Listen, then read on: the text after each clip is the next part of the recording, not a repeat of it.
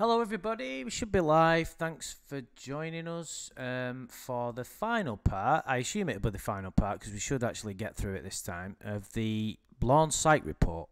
We kind of, I thought we could. We were kind of getting to the end of it last time, but I thought there was kind of a controversial bit that we're going to talk about, so I thought we could drag that out for another hour.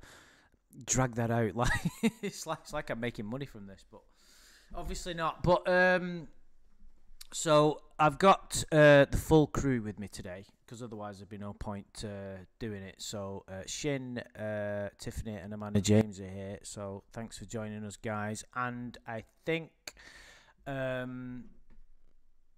have you all enjoyed going over this? By the way, Tiffany, have you you've kind of. You weighing in interest of Lorne, do you still find it? Have you found it interesting to go through like an official report of breaking down this guy's character?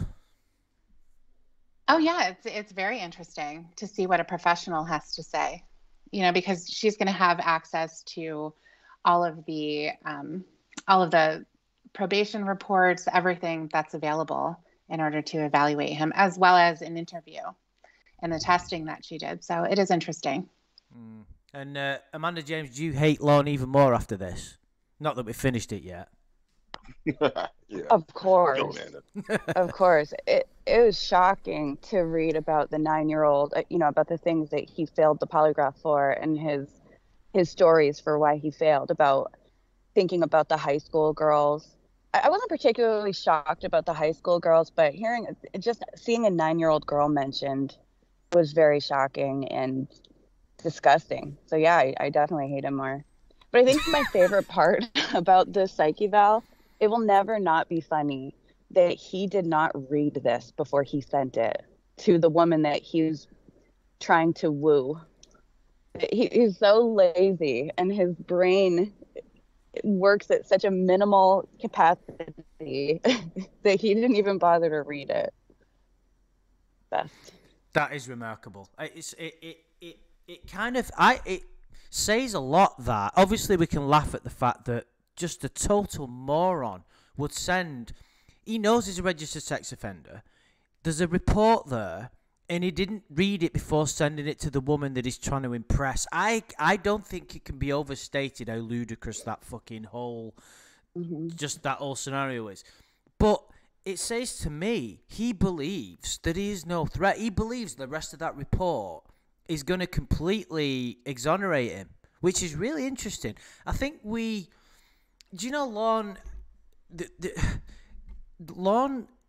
Lorne's lies to himself are so profound that's why he lives in this alternate reality. But it's kind of like he makes it up as he goes along. And this just typifies it more than anything, I think. Well, another thing that's so funny and shows you how stupid he is that he sent it to begin with. Everything he has ever sent these women that he has been involved with has ended up on the internet. You would really think that he would learn. No, but he doesn't think. But he doesn't think at that moment that there's any risk because he thinks he's convinced themselves that they're real. So, like, we can look at it now and go, Lorne, what are you sending your private documents to these catfishes for? But he, at this moment, despite how many times he's been done before, thinks, oh, no, these are real. The robot and the smudge on the fucking camera are real. I'll send it over. What? I think his confidence is what makes it really hilarious. I think he did read it, but I think he, just like his sociopathic tendencies, he only has selective memory, in this case, selective hearing or selective reading. He only cherry picked the good parts out and then assumed everything because he's a shitty reader. He doesn't have much, I don't know, education or whatever, but to me, I think it's hilarious that he paid for it, and I often wondered during the process when he was being evaluating and he was having the polygraph go on, things were going off the rail at that point. Didn't he think that the report was going to reflect that? I got caught a lie here, or they're going to talk about this. I mean, how does he just erase that? experience in thinking that report's going to exonerate him after he just went through that. They caught him in lies.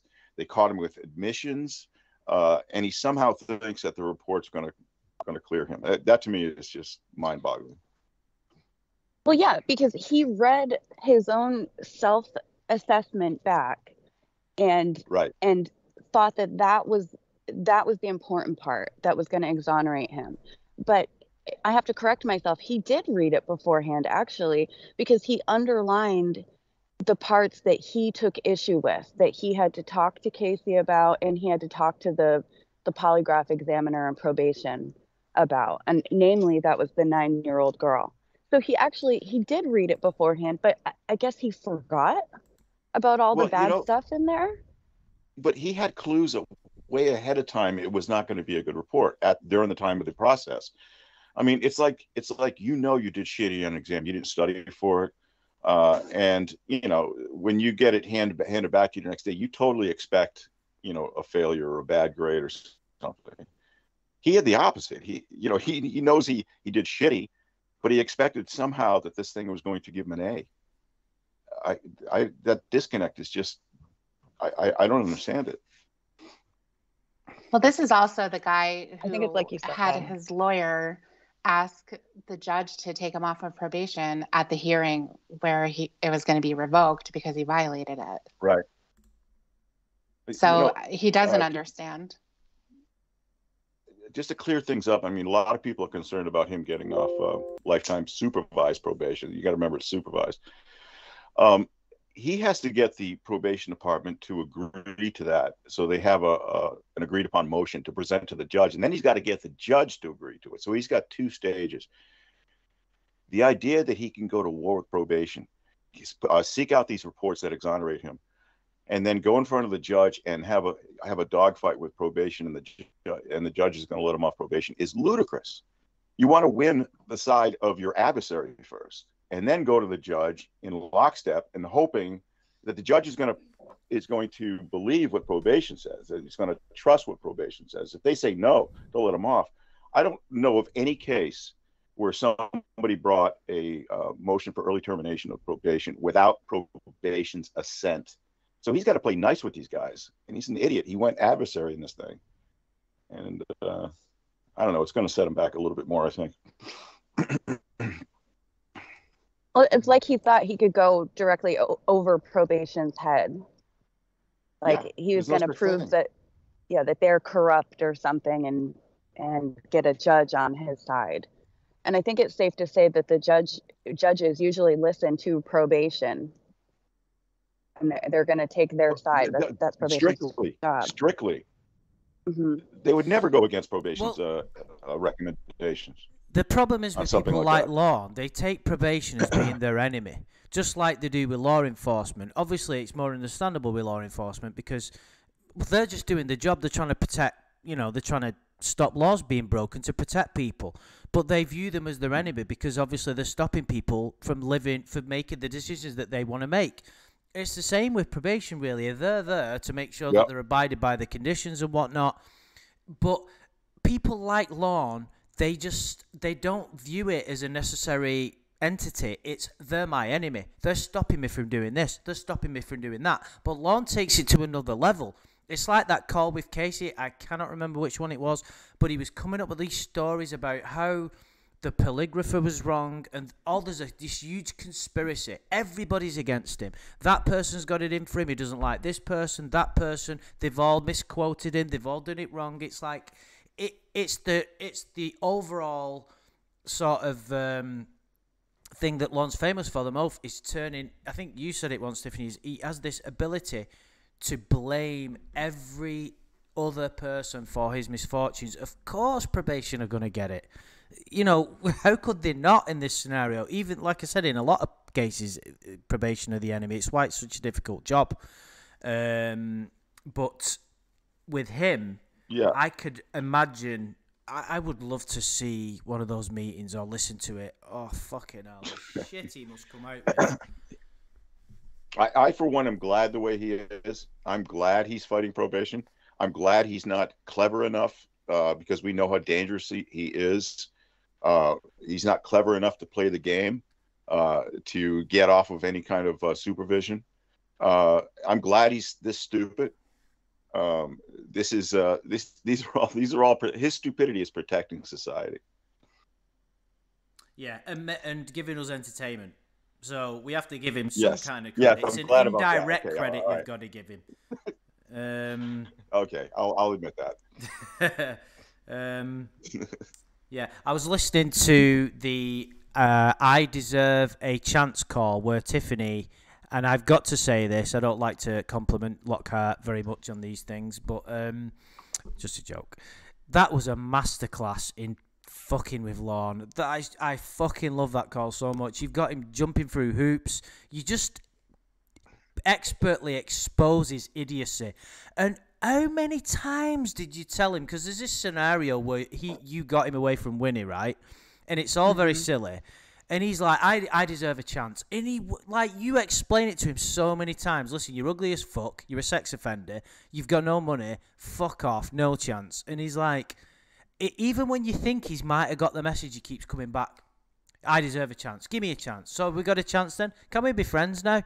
Yeah, okay. 10 minutes later, give me another chance. I'm like, fucking hell, dude. It's like he's like a dog with a bone. He never, ever, ever lets go of it. He'll never let go of probation of my enemy. He'll never let go. I need a chance. It's kind of, there's a part of me that thinks, I wish I could take some of that energy and incorporate it within myself in a positive light. You could be prime minister.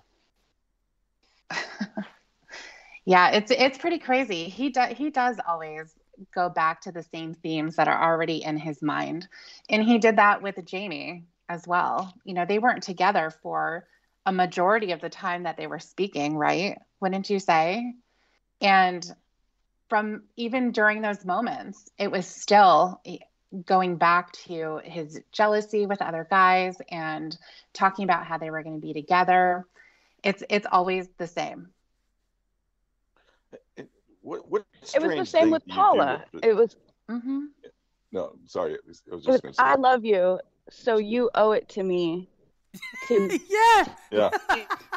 It's such bizarre reasoning, that, isn't it? Isn't that like the reasoning of like a proper predator? That, isn't it? It's just so bizarre. Yeah.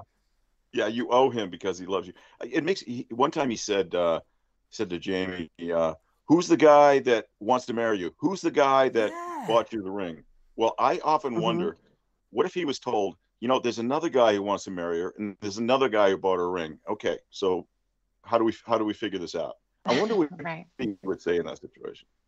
Well, I recently listened to a call where he was talking to Casey, and it was referring to text messages that he was sending to Jamie during a possible tornado that may have been on the way to her.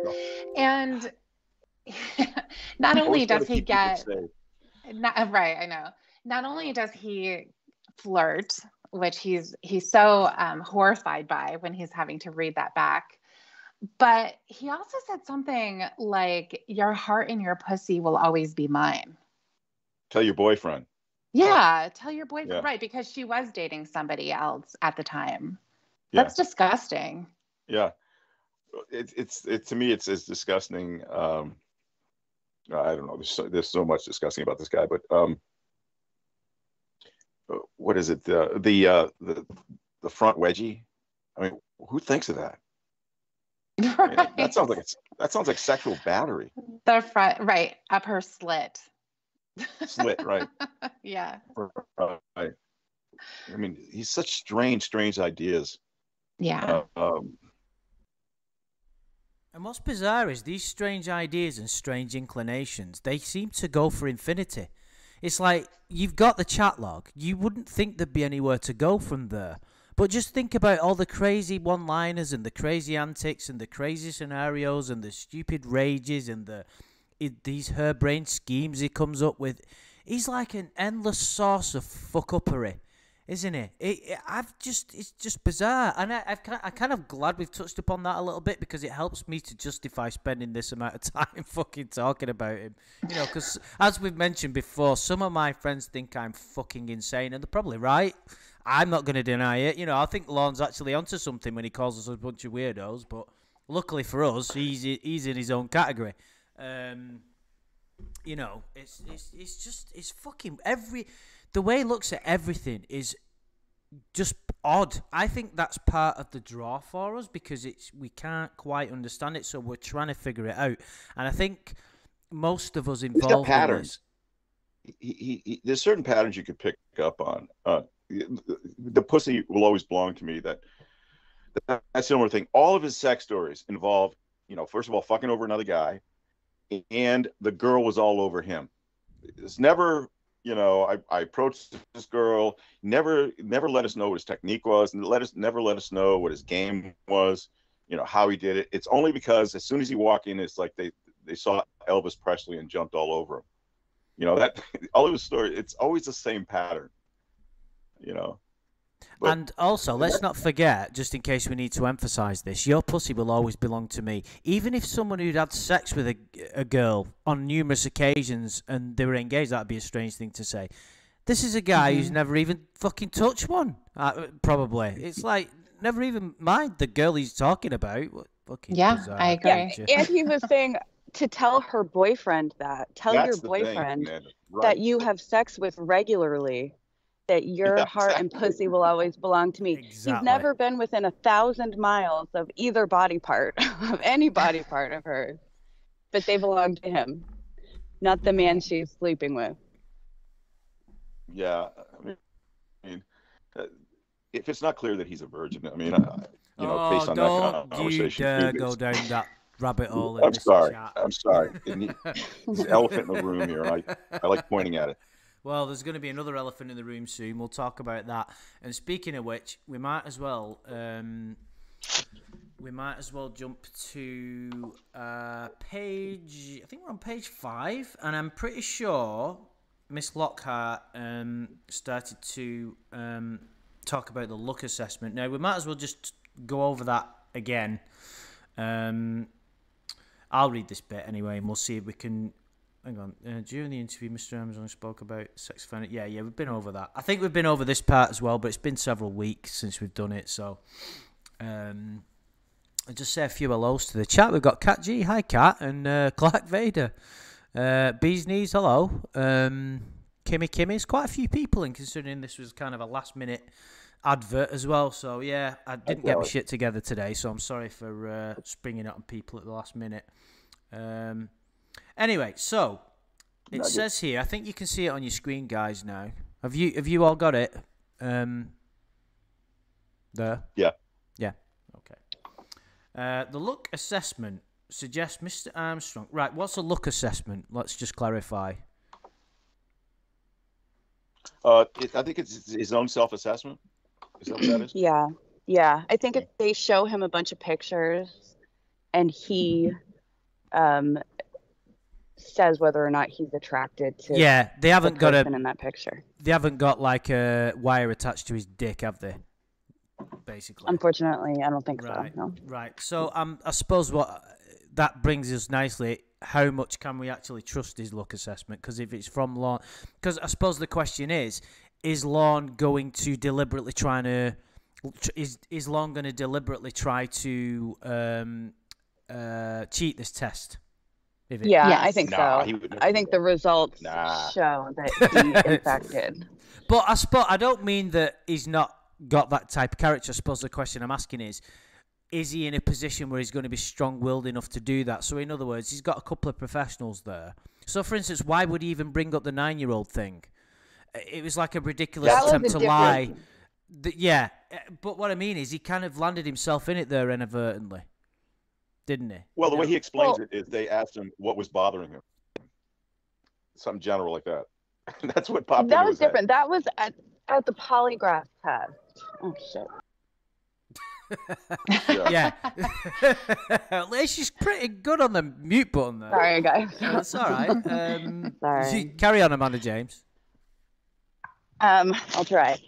That was at the polygraph test. He failed the test for whatever reason. I think it was looking at media for sexual gratification regarding minors or something. And after he failed it, I guess they said, well, Lauren, is anything bothering you? Because he failed the test, not just like in general. Is there anything bothering you?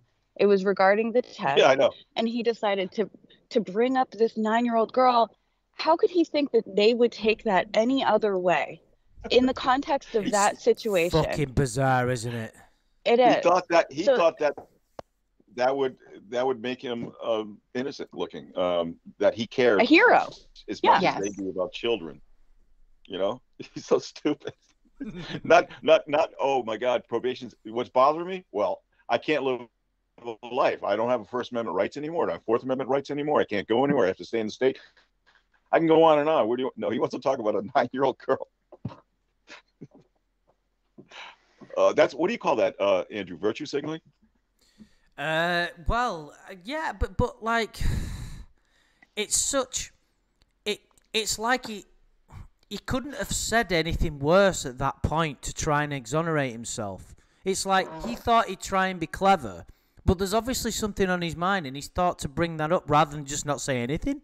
It's fucking I know. strange. He had But to he's say got so much to something. complain about. That's what I'm saying. He could But say he had to. anything.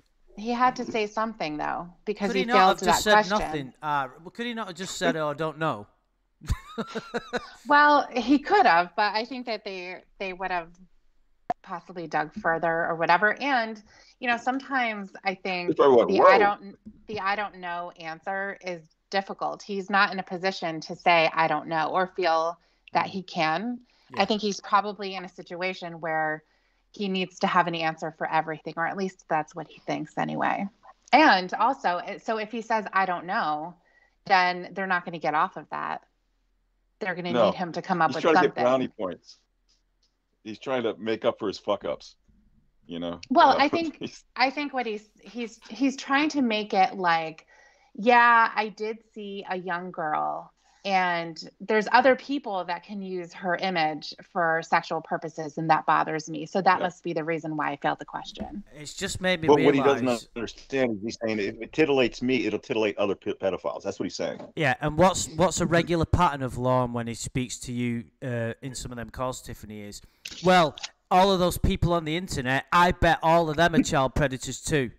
It's like he tries to exonerate himself. I keep saying that word today, don't I? By pointing the finger at everybody else, like everybody, all of those people in the Church of COD, all those dumbasses. I bet they're all predators. You know what I mean? He always He tries does to it do all the that. time. So I think it's part of that, isn't it? I'm protecting people. Well, it is, protecting of course, kids. because he's not going to be the one who's going to say, yeah, I actually did do that. So he's got to make it something where he's not the one who's doing anything wrong. Everyone else who's looking at her in a sexual way is doing something wrong. And that bothers him. And so that's why, and I think this is what Lorne really holds on to. And this is his argument against these type of assessments. This entire evaluation, everything he didn't agree with, he's going to say that it's wrong because you cannot know what's actually in his head. Yes. That's what he holds on to Yep. every single time. Even with him going to the house, you could say, well, Lorne, all of the evidence is showing that you were counting down the days. You were telling her when you were leaving. You were telling her what you were going to bring her. You drove to the house. You drove up there. You went inside. But oh no, I really didn't want to go though. And that's the one part that can't have actual evidence. Everything else does, Right. but that can't. And he holds on to that. Right. You can't prove what was in my head. You can't prove what I was thinking. Even though he told her everything he was thinking. He said it on And the his phone actions. calls. And went out of his way to say that as well. He did. And his actions, that reflected his thoughts. That's Yes, the thing. exactly. I His said this before. In excuses. every civil case, in every criminal case, you have to prove intent. Some intent, whether it be negligence, whether it be intentional recklessness, whatever it is, you have to prove that.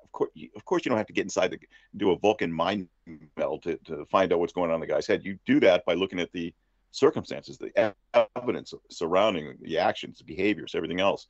He's an idiot. That's the last bastion of the scoundrel. They always say that. You don't know what's going on in my head. I live my life, not you. Well, shit.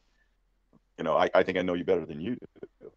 But Anyway, and the other thing about this report is they seem to be focused on something much bigger than whether he's a risk to society. They're looking at his ability to engage in and sustain relationships in general, and they're evaluating, how he looks at people. It's almost like a sociological study on him, how he interacts with other people.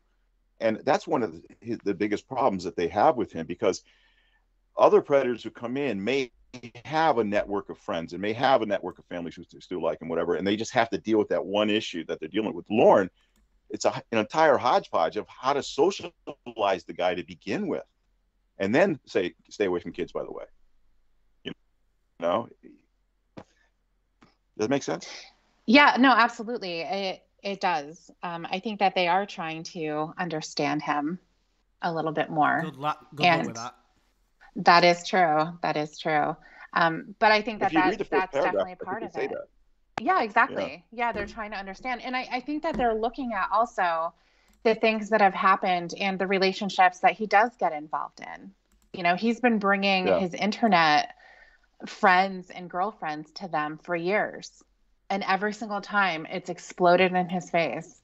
Every time. They cannot stop him from engaging in this. So they have to try to understand, I guess, like what exactly is going on with this person.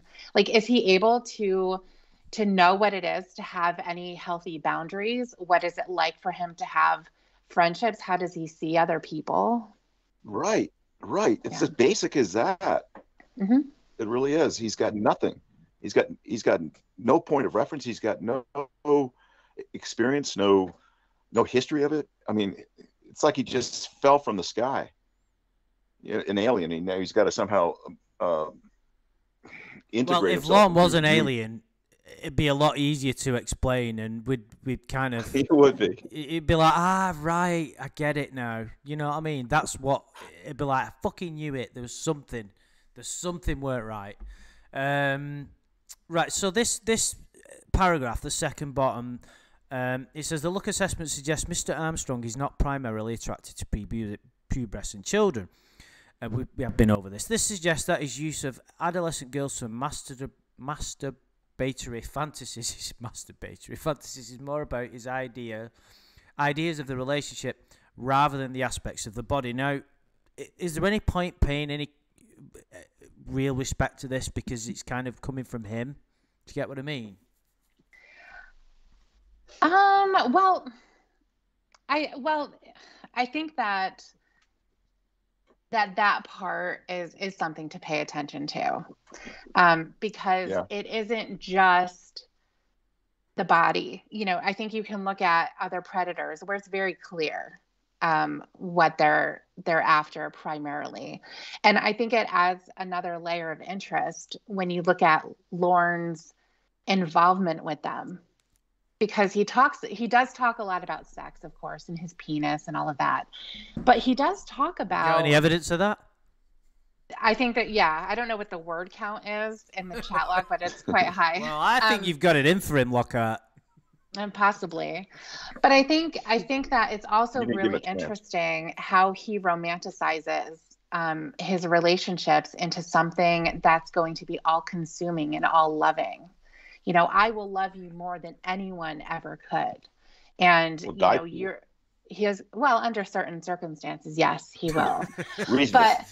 But reasonable, yes. But real quick, he said he fantasized about bringing girls home to meet his mother. Mm-hmm. Yeah, and I think that's true. Mm-hmm, I think that is true. I think that he's never had that opportunity.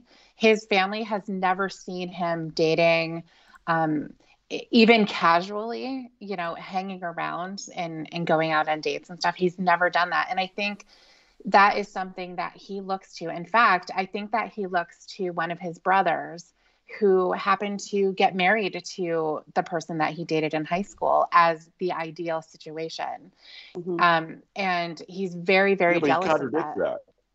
He contradicts that all the time by saying, how when he was doing his one night stands, he didn't want to get married. He That's wanted No, this that's self-argument he's with himself. lying. He's That is lying. an I know. absolute I know. lie. Yeah. Yeah, so No. but the reality is that is what he wants. He wants that relationship that you see in Taken Abroad. You know, mom finds out that you're getting married. Oh, we're gonna have all the girls over and we're gonna plan the wedding tonight and you get out of here, young man, you know, and all that really stupid, like clingy, gross, you know, type of mother sister or daughter-in-law relationship. That's what he Slightly wants. on the heavy side. Yeah. He wants. Well, I think his relationship in The Creature was even his relationship in The Creature was even more illuminating. You remember that, Amanda? He's opening doors for her a million times. He's kissing her every second, even when they're in grave danger. Oh God! Remember that shit? Yeah, that's what he thinks love looks like. Is the constant telling each other that you love them and kissing them and telling them you would die for them and you're carrying my baby. I'll do anything for you and our baby. It's all from cheesy, you know, teen romance movies. You just brought something up. Do you remember that call where he actually said he was thinking about adopting, I guess, Jamie Amy's baby? How deluded can you be? What judge would sign off? Can you imagine writing out your application form? Is there anything that the court needs to know about? Yes, I'm a registered sex offender. Like, how is he not thinking? First, he's got to get past probation in his idea to adopt a baby. I mean, there's absolutely no. It just blew my mind. It just tells me he has absolutely no awareness of his situation.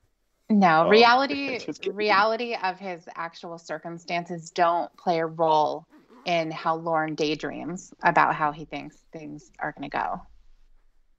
No. Pepsi Tate has just said The Creature was good, Taken Abroad was a masterpiece. You know what? In as far as in the context of a Lorne sort of saga, just looking at it from that perspective, Taken Abroad was a masterpiece because the book should have been called I Never Meant to Do It, which is so fucking great because that's Lorne's whole narrative for the whole Sting thing. It's better than that. It's not my fault. You know, that I think that's what the name is. Because at the end, we were supposed to feel sorry for the serial killer. I will never forget that bit, Tiffany, where you read, and what was the name of it? Amber looked at Aaron with pity, and you were, oh, fuck off, dude. Yeah, that. I almost threw the book. The end with it. They went to his funeral, and Aaron, Trevor, and his mom walked in hand. I mean, that's his dream. Can you imagine that? Like, that situation. You know, it doesn't matter that Aaron tried to kill you. You know, you still got to go to his funeral. And absolutely, absolutely. Well, it wasn't his fault, was it? It wasn't his fault. He lost it in the field. We don't know what it was he lost, though, even after the whole book.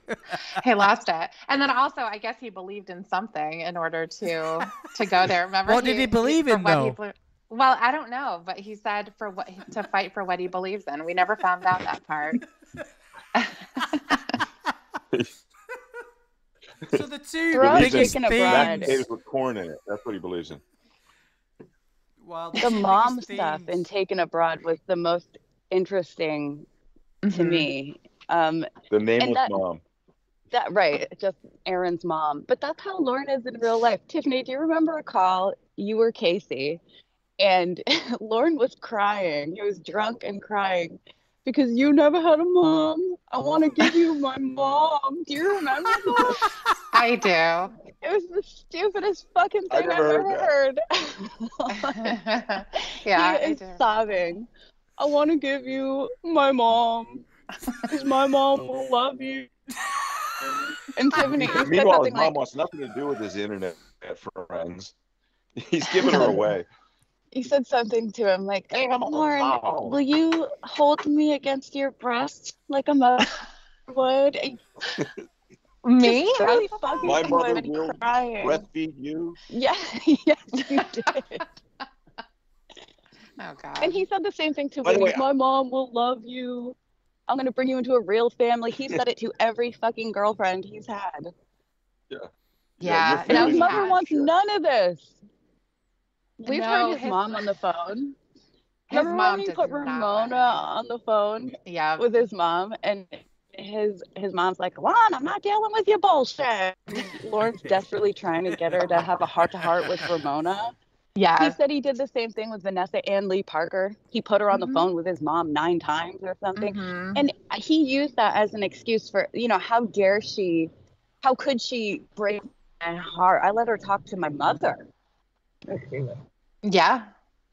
Yeah, he does. He puts that mom up on a pedestal. Doesn't act like it though. He just says that he puts her there. I remember, I that's think it. it was even that I Deserve a Chance call, and he was babbling on about how much he loved his mum, and you were like, yeah, because you see your mum all the time, don't you, Lorne? You're so good to her. You spend so much time with her. He's go, well, I try to. It's like, oh, fucking hell, dude. Now, Tiff is Beth's Well, response remember was, your mom thinks. Sorry. well, the what's it called? The wrecking ball call, the Mother's Day call, Yeah. where Lorne Yes. screamed for about Yes. 3 or 4 hours. I just sent you this call recently, Andrew, I think. Mm. You never Screamed heard Wrecking for Ball, Andrew? several hours about how. No, I don't think Oh my he had God. heard it before I sent it to him, but I don't know. I don't know if He's he gonna listened love to the it. whole thing. It's a long one. But he felt like he was really justified in not spending time with his mom on Mother's Day because some woman that he had never met in his life, he didn't even know her last name. He just talked to her on the phone. She's in the hospital, like in a coma practically, after a severe swordfish injury. And a man brought her coffee, and that destroyed his Mother's Day. Yeah. Is that I what couldn't the spend accident time with was? Mom today. Yeah, Yeah, it was it a was right. swordfish. They're more common than you might Oh, think. Andrew, you're in for a treat, Yeah. bro. Those swordfish. Oh my God. But that shows you where his mother is on his list of important people in his life. Swordfish accident. That's fucking brilliant. To go home and get drunk and scream at everybody on the phone instead of hang out with his mom. Well, you know what was funny though is that he said that he was going home to build her some kind of a stand for Snack stand. things. Yeah, snack stand. stand for the yard sale. You got to put those dynamites somewhere. That's right, the dynamite. Wow, fucking hell. Yeah. We've not even. I think I've read 2 lines of the fucking report so far. So anyway, I think I just to tie that all together, what you were just going over with, I think that the idea of the relationship is something that is added on to the physical aspect of what Lorne's attracted to. Yeah, because there's obviously a side to Lorne, in case anybody needs reminding of this. He's a sick guy. You know, we should never forget that, and I'm pretty sure we don't. Sometimes we get caught up in the humour, and we do forget about what this guy actually is. But like, it's quite obvious in the chat. He's not just lost perspective. That's why it's frustrating when he keeps saying, I was messed up. There's so much more to it than that. And you know, count the hairs down there, stick your finger in, blah, blah, blah. And there's obviously something else going on here. But what I think why we find Lorne interesting as well is because he does have this fantasy of the relationship, meeting the mom, and because he's so naive, he's never experienced it, of course, he's totally unaware that the Disney romance doesn't really exist. Sorry to break anybody's heart out there, but you know, the perfect person isn't going to fix you, just in case you thought that. But I'm sure you don't. So it would be helpful to explore why he chose those people to think about while masturbating and what he found arousing about them. I mean, that's just their thoughts, isn't it? Not maybe open. That may open the discussion to his ideas about relationships. Fucking hell. Yeah. Yeah. Yeah, I think love that to is hear this interesting. What they're referring to is the admission that he was thinking about girls from high school while he was masturbating. And that is really interesting to think about, because Lorne, he told Casey, well, first he said, well, I thought about him from high school because that's all that I know that they look like. You know, I didn't know them as adults. But in the next breath, he says that one of the girls he thought about, he saw her when she was 30 years old. So he still chose the 14-year-old image of her, Right. not the 30. And I can't argue that. There is a reason for that. Mm-hmm. Yeah. It may be possible to use his relationship pattern with the. In fact, do you want to read this, Tiffany? You're a lot more eloquent than I am, if you don't mind. Sure. It may be possible to use his relationship pattern with those in group, with his probation officer, and with treatment providers to begin to explore his problems with relationships. Instances of disingenuousness, deception, or attempts to keep emotional distance can be explored and understood. Developing an understanding of why he chooses women who are unavailable will be important. He states that his presence on the internet keeps him from being able to find romantic partners. This idea should be challenged, especially if there are others whose sex offenses were publicized and who have been able to meet dating partners. He should be encouraged. I'm sorry. I applaud that. That we talk about this all the time about whether the catfish are distracting him from creating real victims around him. He's actually saying that, but I don't know whether it's true or not. But he uses excuses. But I like to believe this. I like to believe that the catfish are protecting the Cornville region. I think that the women in the area would have to know about his presence on YouTube in order to actually have that be true. Yeah, he'd have to disclose everything to any woman he meets. That's why he doesn't want to meet somebody in person. Sure, absolutely. Oh, yeah, definitely. And he's made mention of that too, of why he doesn't have friends, why he hasn't become friendly with anybody that he works with. And he has said it's because of the obvious. You know, he has to tell them what happened. So certainly explaining that to any type of a woman that he would be interested in dating, that would be dropping a huge bomb on them. It would be over at that moment, hopefully. Yeah. Right. Should we delve into the final page? Yeah. So the last part of the page 5, he should be encouraged to look beyond his victim stance and explore how that allows him to not take responsibility. For this to be a successful strategy, he will need to have a positive relationship with his providers and believe that they're trying to help him rather than simply tell him what to do. A strong therapeutic alliance will be critical. This may be difficult given Mr. Armstrong's difficulty trusting treatment providers. I think that just highlights perfectly why Lorne isn't successful in the sex offender class that we jokingly call rape class. And I would go as far as saying he would never be successful in that class for as long as he lives. I think that for whatever reason, we don't know why, Lorne is just, his brain just isn't designed that way. He can't. Well, whether it's a will thing, I know we clash on this sometimes, whether it's a kind of, the sort of symptom of narcissistic personality disorder, or whether he just chooses to just ignore the plain and obvious because it's easier that way. You know, it's like everybody's his enemy, you know. It's like we talked about earlier, didn't we, about him making, everybody's out to get him. There's a conspiracy. Everybody's got it wrong, rather than maybe they're onto something, Lorne. Have you ever considered that? But obviously not. No, that would take awareness on his part.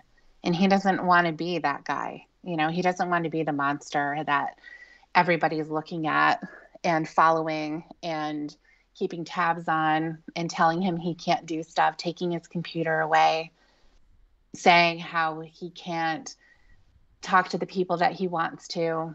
He can't have his YouTube channel. He can't do his cooking class. I mean, so of course, in his opinion, they're just coming down on him. They're just busting his balls. Everyone's against him, even the attorneys. When it doesn't work out in his favor, it's the attorney's fault.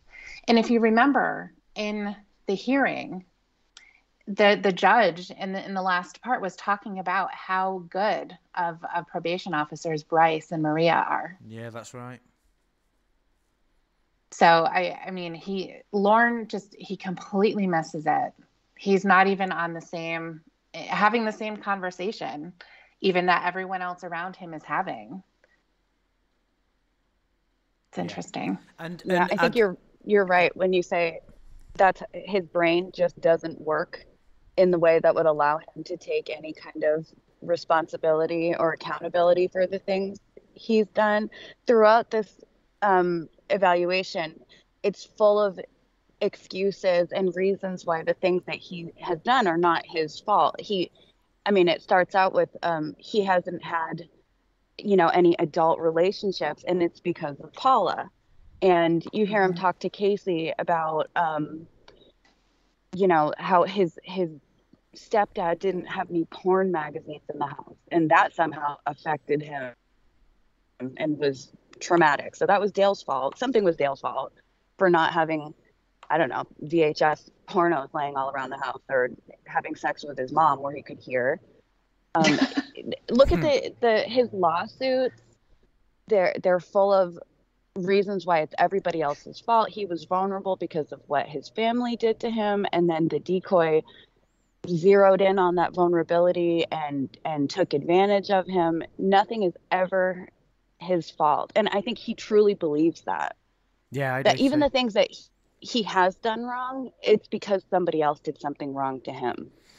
And when I'm listening to the Tiffany calls where she gets him to explain or say the words, I am a predator, or I did want to go there, he doesn't believe what he's saying. He will always, in the back of his mind, and this isn't to diss what you said to him, because nobody can get what we're looking for out of him. He still clings to that, because he can say all that. He can say, I was a predator, I said all those things, but ultimately, he will always cling to that, I was messed up at the time. Other people did this to me, made me behave that way. Because what we were saying earlier about nobody can disprove his thoughts, we can't 100% disprove that. We know it's bullshit, but we can't scientifically, and neither can nobody can. Unless we had some We could assume it, though, with him. We could assume a lot of that. 100%, of course we can. Yeah. I think it's. I think it's. I agree with I think it was Tiffany. It's even more basic than that. He doesn't understand certain things. He doesn't. He has these ideas about relationships and interactions that are weird and fantasy. Like the idea when Casey was talking about how can you not know how many clits there are, and he said, "Well, we never sat down and had a conversation about body parts after." He was serious about that. He thinks that people do that. They sit around and talk about their, hey, did I hit your number 2 clitoris? Tell me, what is that area again called? He thinks those conversations happen. So he doesn't even have the basic tools. I'm shocked, gobsmacked that he graduated high school. I really am. Well, I don't know what the education was like, or the sex ed, I should say, back then. Non-existent, by the sounds of it. Yeah, there might not have. Yeah, there might not have been. Well, how do we all learn sex? Really, seriously. I mean, with our peers, right? With sure. Maybe we see things in media or whatever it is. I don't think the days of your parents sitting you down and and having the birds and the bees talk with you like that is I think it's a little outdated, especially, but I think you pick it up before they have that conversation. You usually say, come on, Ma, I don't want to hear from you. Of course I know that, Sure. So you already have that, but without friends or any network at all, he has to make up these situations in his own mind. He doesn't have basic knowledge of anything that has anything to do with interacting with other human beings. He has no clue. Well, this is why I'm thinking that there's, we've always... Is there some kind of mental problem that prohibits that from happening? I know people that I've been close to that have always been like, not like in from a sex offender stance, but have never been able to form any kind of proper relationship with anybody. I don't know what it is that causes it, but some people are like that. Lorne's obviously like that. I don't think he's ever had like a true friendship. We know he's admitted he's never had a girlfriend. We know that's true. There's always dysfunctional relationships in certain people's lives. There's never anything that works, is there? Like everywhere, like I mean, I think that's why he glorifies the relationship with his mother, but even that's dysfunctional. He says it's the greatest thing ever, but like the first time I ever heard Lorne talking to Mother Gwen was in the Lorne There's a Butthole call. And he's going, Ralph and Laurie, you pieces of shit. I was quite shocked at how he was talking to her. I mean, he was a bit drunk and it was highly amusing. And she ended up putting the phone down on him. Oh, that's your dear mother, is it? Yeah. Oh, That was a great phone call. Or the phone call where he kept. Brilliant. Was that the one where he kept her car? That was the same call, right? Yeah, I think so. Yeah, it was Okay. remarkable. That I think, went off in fact, the rails fast. didn't Sloth Cat do an animation of that? I think so. I know that he's done with calls with Lorne and his mom, but I can't remember exactly which one they were. No. It might have been. Yeah. It is my car, you know. Adorable. I fucking love that call so much. And me and Shins, and a couple of others had the honour of hearing Mother Gwen speak on behalf of Lorne, and it was such a bizarre thing to listen to, wasn't it, dude? Because we were shocked that Lorne had the audacity to get his elderly mother, up there to say that, and there was such an I was fixated entitlement. on Lorne during her speech. Yeah, but the way he just broke down, and her speech was so wooden, and it was like she was reading, you know, a cue card that exactly like reading from like a screen, you know. Yeah, and everybody else in the courtroom's going, "What is she saying? What's that about a lottery?"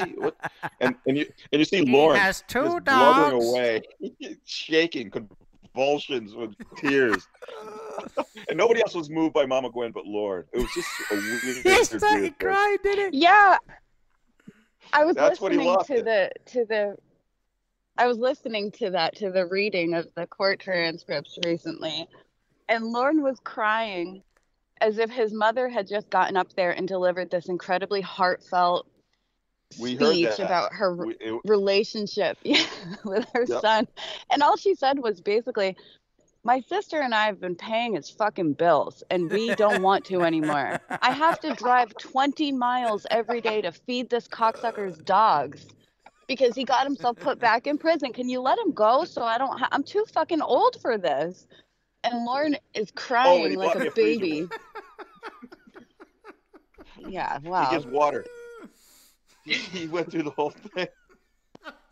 Oh, brilliant. I And love then your Lorne- interpretation of that speech, Amanda James. That's brilliant. Well, and then Lorne, it's his turn to speak, and he said, I wish I had spoken before my mom. Jesus. Who stands up in a courtroom and says Jesus like that? That is so ridiculous. Andrew, doesn't it sound like Amanda was there? Oh, I wish she kind of had been, you know. I know. Yeah. We need Lorne to fuck up again, don't we? But nothing will ever recapture that moment. It was truly glorious. Oh my god, yeah. Right, we've got two huge bits here. We might have to split this into another part. You know, this is crazy. Holy shit! Yeah. Just quickly, the last sentence of that. The top paragraph, a strong therapeutic alliance will be critical. This may be difficult given Mr. Armstrong's difficulty trusting treatment providers. We always say that, of course it's the same with Lorne and anybody, is that treatment doesn't work unless there's cooperation from all parties. Like, this is why he's still stuck. Like, how many people have tried to help him? Even the catfishes have tried to point him in some kind of direction. I think it's because you're, like, so frustrated at this fucking guy. You're just thinking, dude, the water's there, drink it. But he just, he thinks he's cooperating. Well, he doesn't think he's cooperating. He doesn't think he needs to cooperate, does he? There can't be a fully. It's worse than that. They haven't earned the right for him to cooperate. They haven't earned his respect. That's what it sounds like. I'm not going to cooperate because I don't like you. You got to make me like you first. You got to be a young, pretty therapist for me to open up.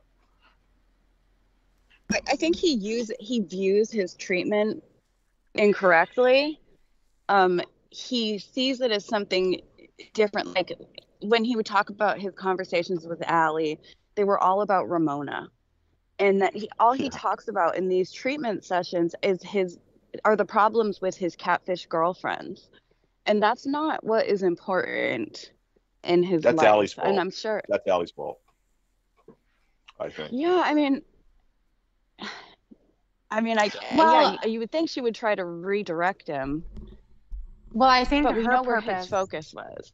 Her purpose was to talk about his alcohol and what is causing him to drink. And so at that time, Lorne's talking about Ramona because he's using her as his reason for drinking their dysfunctional relationship. Yeah. So, she'll talk about that. But I think for Lorne, therapy is supposed to be warm and nurturing. He wants somebody who's going to sit there and listen to him, watch him cry, and tell him that it's okay.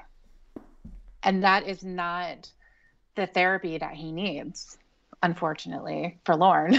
He needs somebody who is going to work through everything with him in a clinical way. He cannot, not fly with him by not cuddling. I think in order for treatment, as far as getting results that can be documented, not necessarily that it's going to help Lorne, because he's not on the same level. Because like you said, therapy has to be with somebody who wants the treatment, who's interested in their own development and getting better, where they're going to want that critical feedback.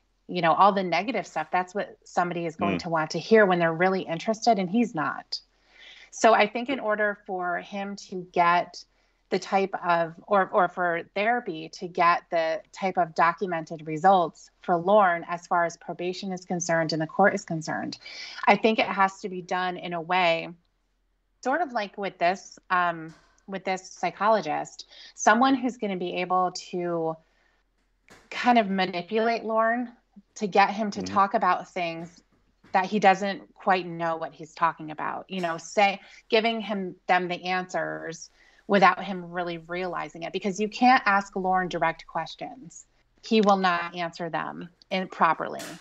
And so it's kind of like when they are doing, types of personality tests and other tests too, whether they're testing somebody for narcissism, for example, it's a way of asking questions and knowing what those answers will be, because you have that education behind you.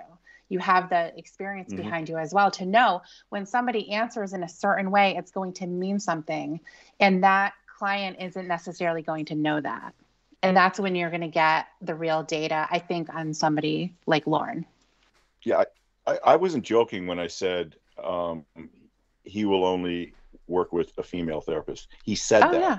Oh, absolutely. I actually said that. He said that to Sam too. He said when Sam was talking about him being a therapist, and he said, well, I got a real therapist. She's female, something to that extent. I don't think that could be overlooked. I mean, I think that's huge. I mean, you can't even get into the substance of what he's saying without getting past the superficial aspect that he's looking at. You got to erase that. You can't give him a female. If you are, give him someone who's much older or his age or something like that, that he will not idealize. Because otherwise his sessions are going to be about things that are going to try to impress this young therapist in front of him, this young female therapist in front of him. I even hate saying female these days, but it's too much of a distraction to get anywhere with him. Well, I think that he doesn't mind when when he has a treatment provider who's a male, and I'm talking specifically about the class, when they're on his side, he's okay with them. When they're not, though, when they start to question him, because we remember, I'm trying to think of an example specifically. I think when he spoke about Jamie to, what's his name, Dwayne. Yeah, she said I'm on your team. Yeah. Something And I think, yeah. and he was okay. Well, that alleged conversation, we don't really believe it, right? But he wasn't saying, I can't talk to Dwayne about this because I don't trust him, or he's a guy. Like, I think when it does come to a therapy, though, yes, I do agree that a female, or somebody, you know, that Lorne, because I think it comes down to the nurturing thing. He doesn't find men to be nurturing. He looks at the mom. I think they should start from that basic. You know, ask absolutely. him why can't you talk to a man? You know, get him to admit that, and get him to realize that that's not the purpose of therapy. Maybe that's a way to start with him, saying, look, why is it you're only interested in females? Because you have a potential romantic attachment that you're looking for. You realize that's not against, you know, whatever. Give it to him. But he's straight. Not. But he doesn't understand. He doesn't understand that. You can hit him between the eyes all that you want, but he's still not going to understand. Yeah, it's going to bounce right off, Jen. It's not going to go in there at all. No, definitely. Well, he said you need a female therapist because females are gentle. Mm-hmm. And that's what therapy is. It's gentle. Yeah. I don't think he understands what therapy really means. And I agree. He thinks that a therapist should be a mother, or, you know, be motherly towards him. Mm-hmm. And men aren't going to baby him, of course. Right. Yeah.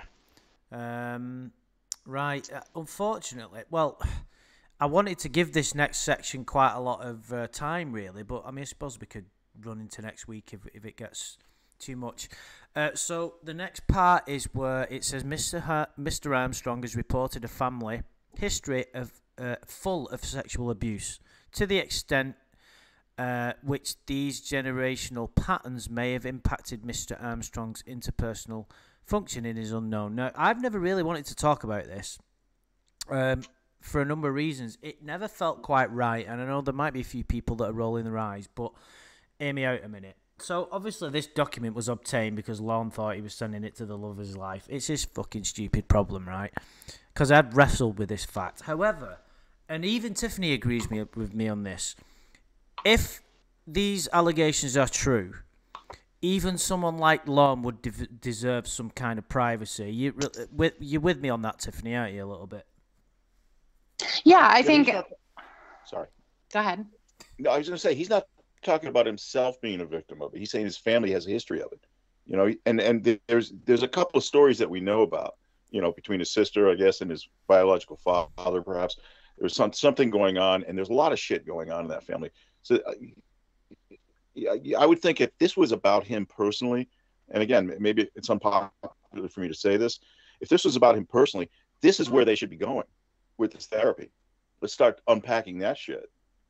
You know, but I think he's just talking about his families, as you know, that circulated around his existence as he was growing up. You know, he knew about these. Look at Roy and Roy's wife, and you know, although that's a little older, I wouldn't call that abuse, but sexual abuse. But he doesn't call himself a victim here, though. Well, this. Who knows what the conversation was, because this is, and you're right. It's pretty vague, isn't it? It doesn't come right out. It's very vague, and this is just a summary statement, because they're giving their opinion of some of the things that they spoke about. But I think that, you know, when you're talking about something like this, it also brings rise to what? Sorry, Munkle you closer. That's a Monk. That's a good one. Yeah. Cruel but true. Yes. But I think that you're also opening the door to allegations and things like that, that can get to be crossing the line of things that are unfounded, and Lorne's a liar and all of that. So yeah, I it think brings that other people into it. it does bring other people into it. And I think also, when Lorne has brought up stories from his past involving himself, and I have a tendency to believe it. I think things did happen. Yeah. What they are, I don't know. I don't know any of that. I don't know who they involved or anything, but I do think that things happened. Yeah, and for what it's worth, I don't know what you guys think. I don't believe that if anything did happen, like Lorne explained, it's impacted his behaviour in the way that he's maybe pointing to.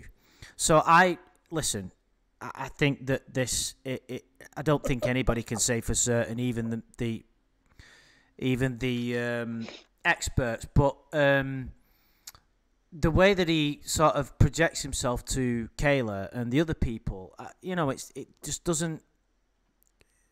It can be explained without saying, "Oh, well, he got this done to him," being part of a dysfunctional family, sure, he was. There was a lot of issue. There's obviously some shaping that happened, some things that happened to him when he was very younger that shaped his psyche. There's absolutely no doubt about that. It's a complicated issue, so I don't think there's any point going into it too much. What do you think, Amanda James? You've been quite I think quiet. if it was something serious, they would have delved into it more. I just think it deserved a lot more attention if they found it to be credible about him. I guess all I would say about it is that I agree with Tiffany, and I'm inclined to believe it rather than disbelieve it. And like she said, we don't know, or I can't say exactly what happened, but I do think it's very likely that something happened. But I agree with you too, Andrew, when you said that if something did happen, that wasn't the reason for what he tried to do to Kayla. I don't even think he realized there were a correlation between the two until, like, people say, well, why didn't he bring it up to Chris as his excuse? He used the Amanda James story. Why didn't he say, oh, I was abused by my family or whatever, and that's why I did this? I don't think he even realized until he was in treatment class, and maybe the provider said, there's a link between people who have been abused themselves, and then they go on to abuse. And that's when it kind of clicked in his head, and he was like, hey, wait a minute, I was abused too. That's a great excuse. Yeah, I'm a victim and I can blame someone else. Yeah. I don't think that there's a connection between anything that happened with that and what he was up to. Yeah, I think it doesn't feel like it. I think that's all we need to say, really, isn't it? And like I said, I don't want to really. I'm not interested in delving into it, what he said, and it's just I'm not going to do that. We don't really need to. We can talk about it in the context of this report. So it goes on further to say there are several ways the family history of abuse may be impacting Mr. Armstrong. First, the family system may not have taught Mr. Armstrong the skills necessary for a loving, interdependent relationship. I think that's quite obvious, isn't it? I find it fascinating to see what his like day-to-day adolescent, not necessarily adolescent, but like early teenage years would have been, because they're very difficult for anybody. I think we can all agree.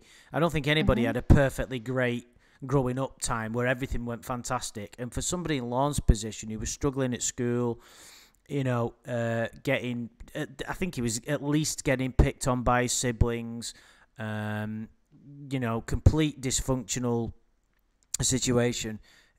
Of course, I'm not making any excuses for Lorne at all, because he is responsible for his own shit and getting it together, and he hasn't.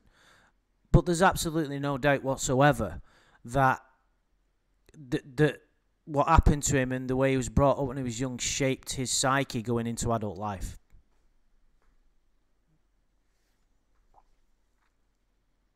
I think it does for everyone. But it's everybody's responsibility to try and outgrow certain things and to better themselves, to learn. to take responsibility for your inactions. He obviously has never done that. I do believe, though, that there are some extreme cases where people get injured so much that they're fucked. I'm not saying that that's happened with Lorne because I just don't know. I'd only be if I say, leave him alone because it's not his fault. It's not as simple as that. But I think we're all wise enough to know that there's certain things that can happen to people at certain points. Even words can be uttered to people. Like, it was a book that you recommended to me once, Shin, actually, about how important it is to be kind to people. I think it was the 4 Agreements or something. I can't remember what it was. And it was said that something can be told to a child at a certain age and they'll never recover because they believed it. And your mind is so susceptible at that age that you're then completely screwed. Like, some people never recover. Especially when it triggers long, lingering, lasting emotional damage, like shame, or guilt or fear. If it constantly triggers those emotions, it's going to stick with you throughout life.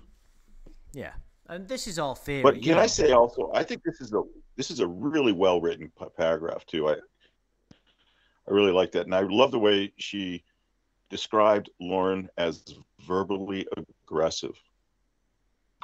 It's a pretty good way of putting it. Oh yeah, and also I think she also described the relationships with the catfish as, what did she call it? Mutually abusive. Mm-hmm. So yeah, I think there's no doubt about that. No.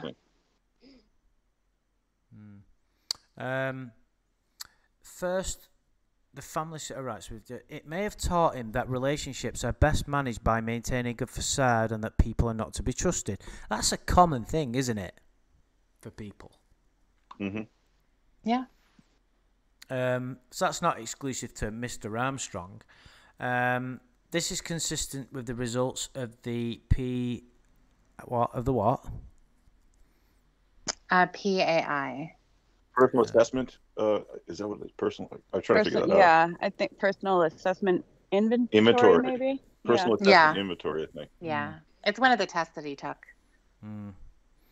Where he lied about himself. Yeah.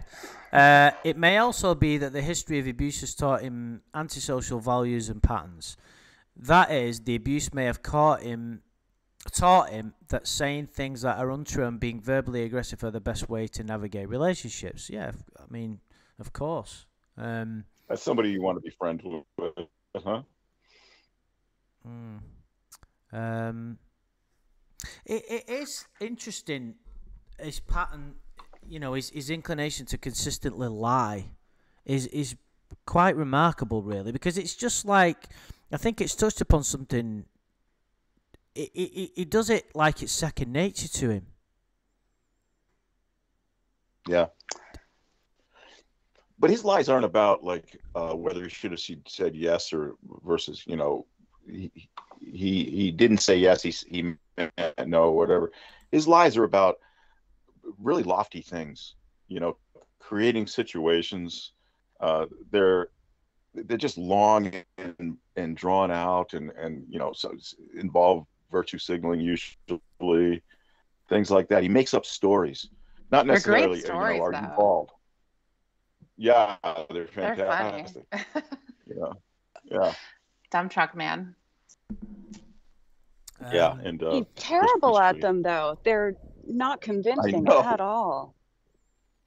You think after a lifetime he would be better at it. He's really bad at it. He's pretty bad at everything, though. And for somebody with a shitty memory, too, that's a hell of a way to live. Yeah. Yeah, exactly. I think you've just hit the nail on the head there, Shin. That might be where the humor comes from. Oh, dear. Right, Tiffany, do you want to read the final paragraph, please?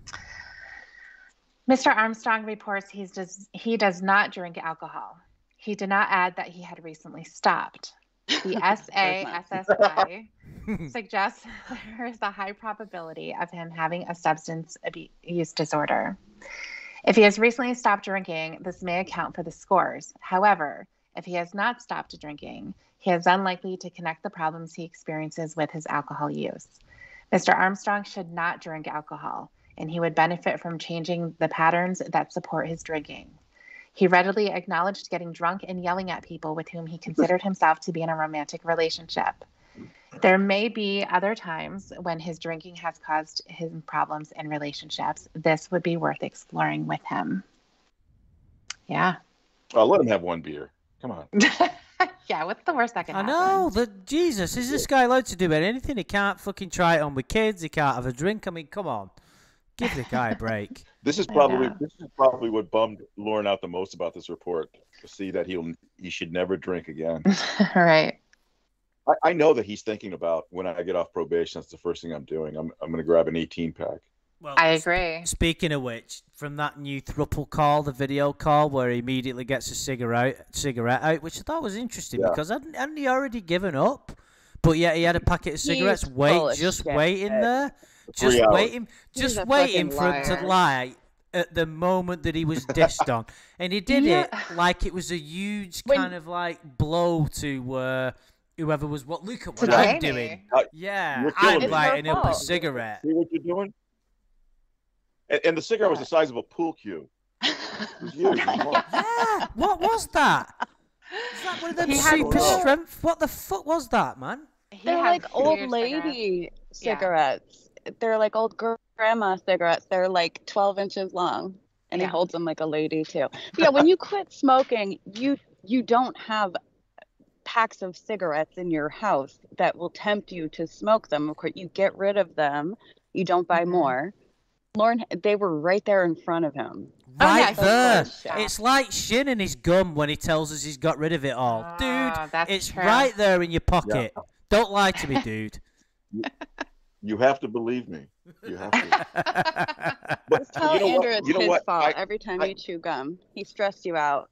Congratulations, Andrew. Lorne and I are the same. You're absolutely right. But I guarantee, though, that as soon as, even if there was no argument that caused him to relapse in front of Jamie and right in her face, I guarantee that as soon as that conference or whatever that thing was over, he would have lit it up anyway. He would sneak smoke.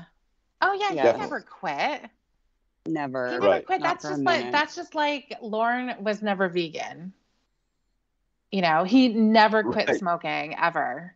He just didn't do it with them on the phone. That was funny. He was defiant, like a child.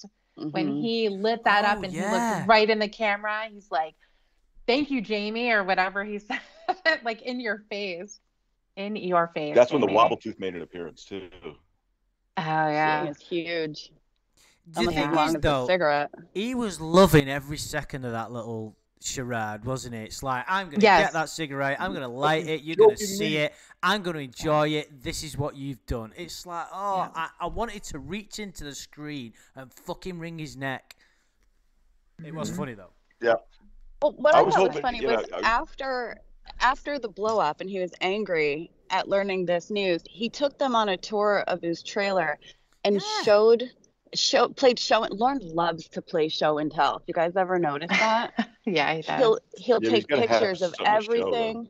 Well, he was showing the dishes from that were made in the 80s and 90s that he found at the dump or yard sales or whatever. Remember these plates, Jamie?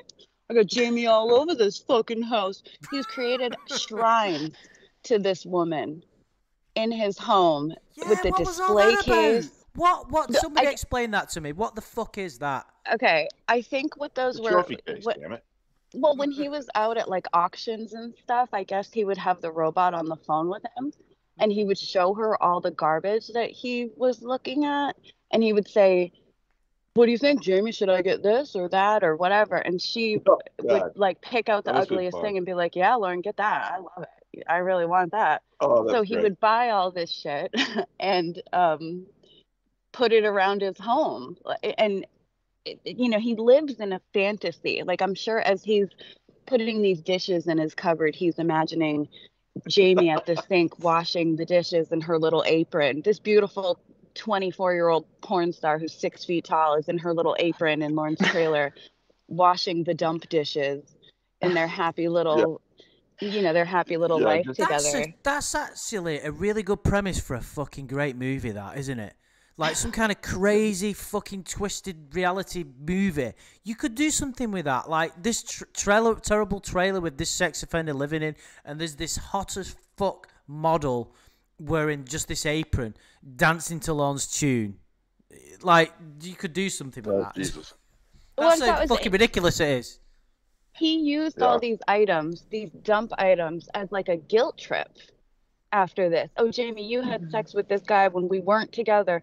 Look at my trailer. You're all over the place here. There's the Christmas ornaments that you told me to buy. You look at all this stuff that I bought for you. It's in my home, for you, waiting for you. So you owe it to me to be my girlfriend.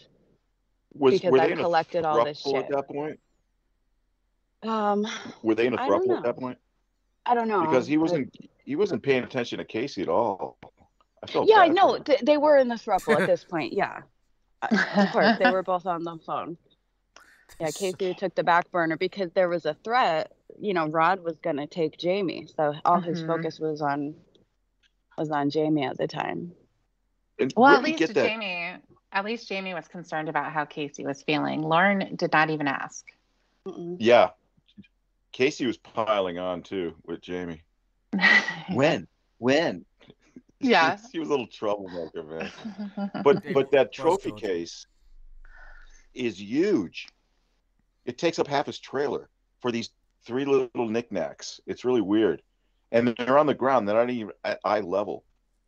It's so strange. It is strange. I mean, I think it may have been ripped out of a high school or something. I don't know. You're right. It's the one on the wall. Did you guys see the things that were in the display case, though? Yeah, those are great. I think they were like coffee mugs, or Reborn said they were like creamer pitchers, like milk pitchers. Yeah, that's what it looks like. The little heads. So but they were like historical figures.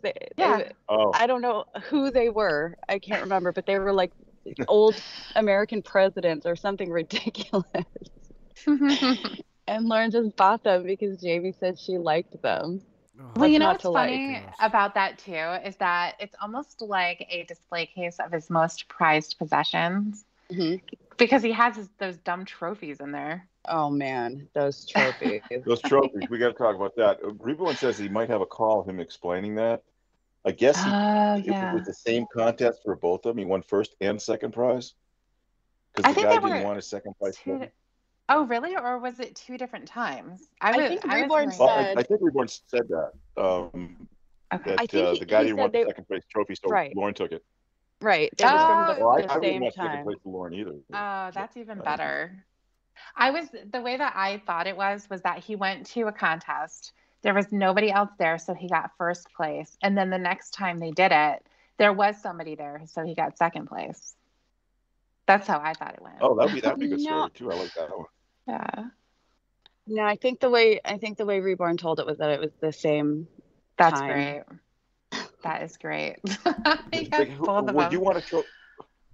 Would you accept a trophy where you place second to Lorne? Well, why would Lorne take the second? Only if it was trophy? like sex offender, like he won. Oh yeah, runner up. Worst. Yeah, exactly. I'd be quite happy with that. I don't understand why he would take the second place trophy that he did not win.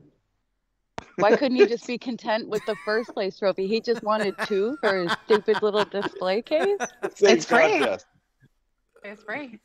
And then he can have 2 trophies. Yeah, what's that about, right? In the background where you can see the toilet roll hanger. What's all that about? Is he recording it in his toilet?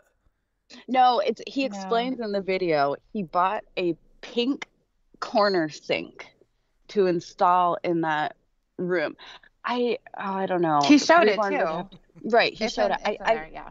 Is that the closet? Was that Jamie's closet that he was recording? Jamie's closet. Yeah. Yeah, so he bought that pink corner sink from like the 70s, I'm sure. And he was going to install it in Jamie's closet so she could wash her hands after she put her makeup on. I really don't know why you would need a sink in a closet when he lives in a tiny Why do you trailer. need a It's not window like in a the closet? bathroom Yeah. isn't 3 feet away. Right. But of I course, think he he's never trying to got make her around to live in that installing that closet. sink. Well, you know It's a what the thing luxurious is closet. too, is he didn't, I don't think, I mean, this is kind of the way that Lorne works, right? Because this is how it was with the windows too. I think that he probably saw the sink and got it and then said, I'll put it in here versus, because it's kind of the same thing like with the window in the closet. He happened to get a window. He wasn't planning on putting one in there. It wasn't like he went out looking for it. But because it was at the dump or on the side of the road or whatever, he said, hey, here's a window. Let's put it on. Tiffany, didn't he do the same thing with a prison toilet? I don't remember the prison toilet. I know that there remember it. was one. And I remember because it was in the living room, right? And Roy fell asleep on it or something. But I don't know where it came from.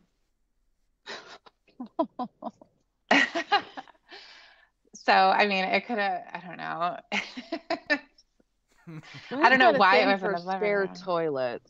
I remember a picture that he took of like his deck or porch area, whatever you'd call it. I guess it was a deck. And there was just a toilet sitting on it. I don't know if it was a spare toilet, an extra, or if he just hadn't installed it yet. But guy's just got toilets and copy machines and Beanie Babies all over that property. Oh my God. Yeah, those Beanie Babies that he was never able to get rid of. Isn't it like amazing? It's just kind of dawned on me a little bit how much stuff this guy gives us to talk about. Not that it's not obvious, because fucking hell, how many videos have I done? But just the littlest thing in a video. There's a toilet roll fucking dispenser there. What's all that about? And suddenly it takes you on this journey of ludicrousness. It's like, it's just fucking. It's just, it provides us with so much, doesn't it? It's remarkable, really. It really is. For somebody so dull, he's kind of not dull at the same time. I remember the first time I saw that, I think I mentioned it on a stream me and Amanda James did with Adam, but the first time I saw that video call, I literally was in hysterics rolling around on the floor in my home. It was just so funny to me that this guy is talking to this picture and a smudge and a robot voice and then another robot voice and taking it all so seriously. And as soon as you hear the robot say, hello, that's when I lost it. I just completely lost it at that point. I was like, this is just, it's just, I can't find the words to describe how much of a stupid, it is the workings of a comedy movie. Like on par with Dumb and Dumber, but yeah, it's a real scenario that this guy, well, not a real scenario, you get the point. It's like, it is a real scenario that this guy bought into. And you just, dude, there's a fucking... I forgot to bring up the best part of the video. So Lorne said at the beginning of the call, we need to keep this PG because probation can watch it. And then do you guys remember what he pulled out after Jamie told him?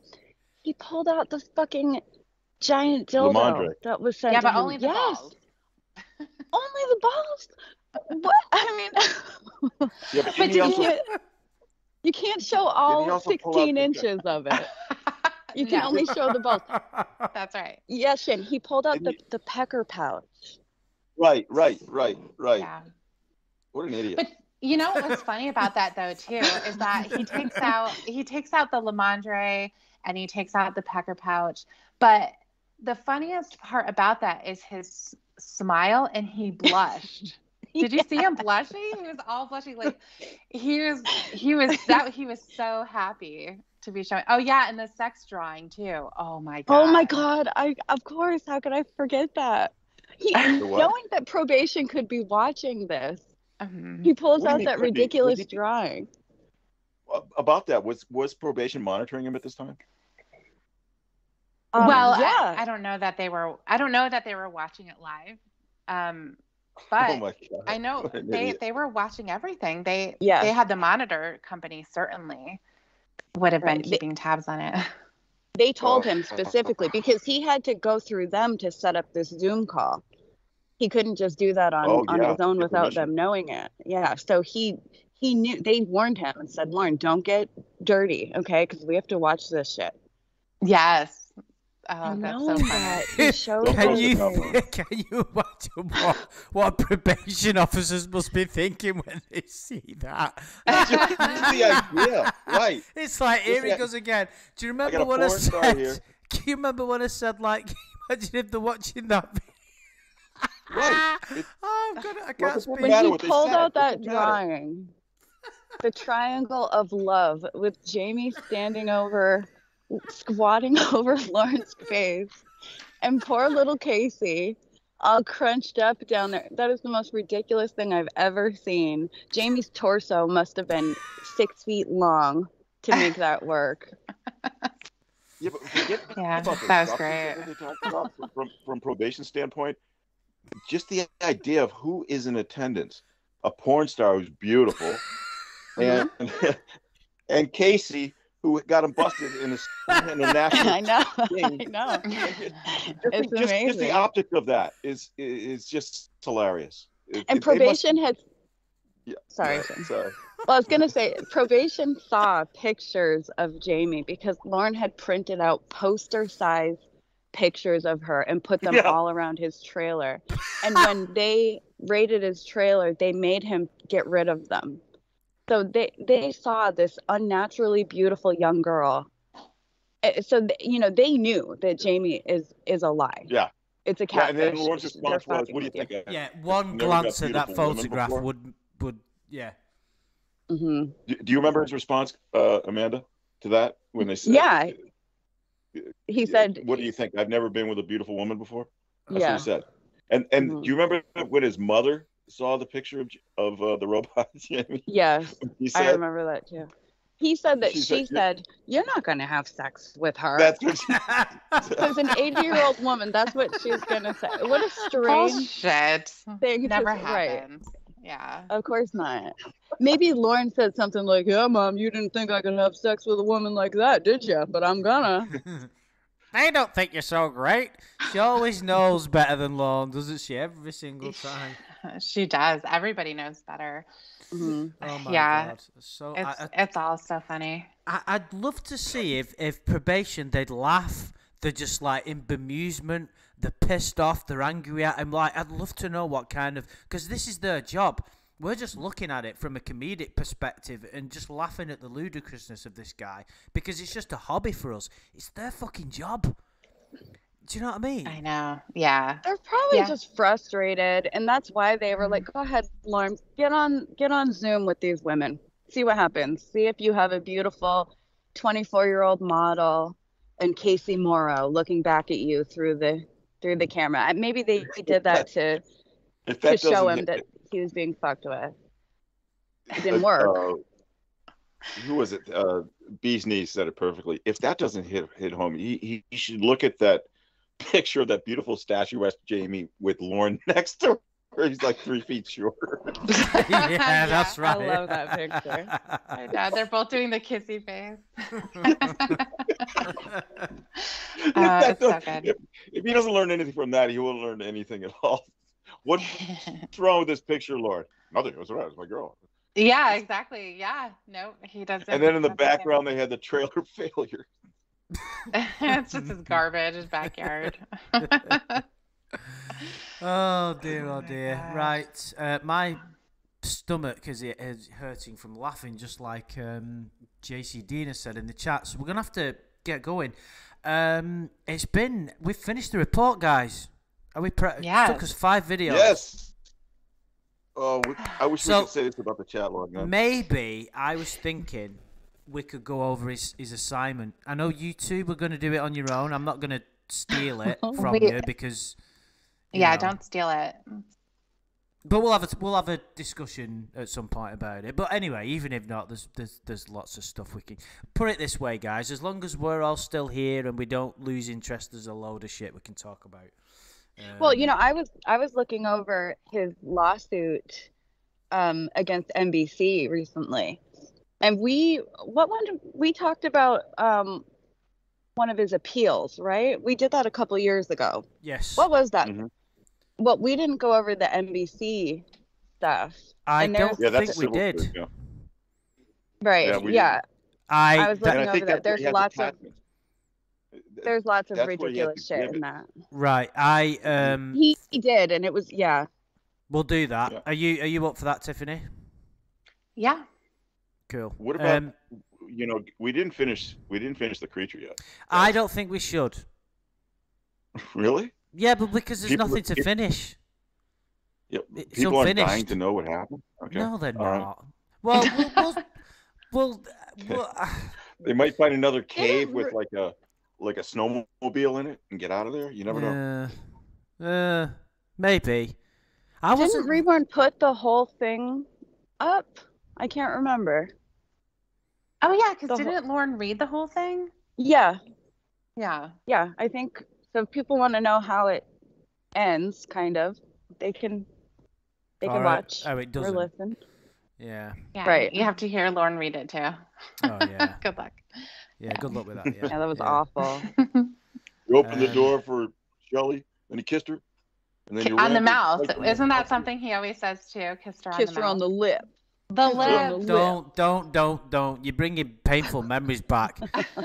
Because the thing is, with Taking a Board, I was actually not enjoying it from like an artistic perspective, but there was like a real insight into Lorne and learning. You Brain, could learn something from it, but the creature's just a fucking stupid mess. It's fucking awful. He'll Yeah. spend 45 Hey. minutes explaining how he laid a rope on the ground Hey guys, and poured calcium oil on deficiency it. is no joke. Just Yeah, remember that was a good part. That was very funny. To me, the best part was the relationship between him and his girl. He threw everybody else under the bus.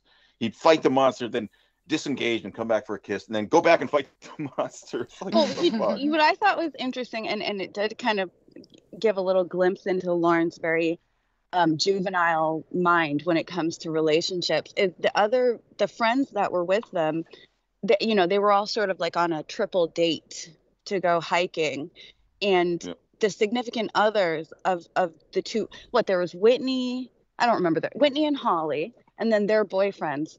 So the couples That's were right. split up because one of the significant others was killed, and then the two remaining ones who had just had their boyfriend or girlfriend murdered by a creature, they started to like romantically connect with each other. Oh So God. there was no grieving over their dead boyfriend or girlfriend. They're just They like, might well, just be very shallow people like Lorne. Think about who's writing this. well, I know, that's what I'm saying. It gives you like a glimpse into Lauren's mind. Like, oh, my boyfriend's gone, but there's this other guy here. He's a boy. It's you as are. easy as He's a that. male. he was Yeah. he was best friends with my deceased boyfriend, but he's here. Why not? We'll make it Right. a little couples retreat, and we'll just substitute, which I just thought was insane and ridiculous that nobody was grieving for their dead friends. They were just drinking coffee and eating donuts. You got to move on, Amanda. You got to move on. Yeah, that's true. You know, No use you gotta crying. carry on somehow. Yeah, maybe we'll have a discussion about whether we're gonna finish. I can't remember where we're up to, but yeah, it was I don't either. it was painful. Let's put it that way. And it's not finished, by the way. To be fair, we haven't finished the last chapter, but that's not the last chapter of the book. He never finished this book, right? No, well, that's why I Right. was like, it seems quite fitting that we didn't finish Lorne's unfinished book. Yeah, but right, I'm gonna have to get going. Thank you. We've had a lot of people in the chat. I really appreciate you coming by. Thank you very much. Could you do us a favour? Because I think a lot of people will enjoy this. It's been pretty funny. Just like the video, because I think if you like it, it's more chance of getting picked up in people's feed. So just like it if you don't mind. Anyway, so thank you very much to Tiffany, Amanda James, and Shins Koala. It's been a good laugh, I think. So yeah, I don't know what we'll do next time, but we've got plenty of shit. Lorne's got an infinite amount of stuff, and Shin's got an infinite amount of Too notes of stuff he can do. Like he's still got that yellow legal pad from the back of the courtroom that he used, and all sorts of stuff. So But when we're all free, we'll be doing something soon. So don't worry, guys. So thanks for dropping by. We'll catch up with you soon.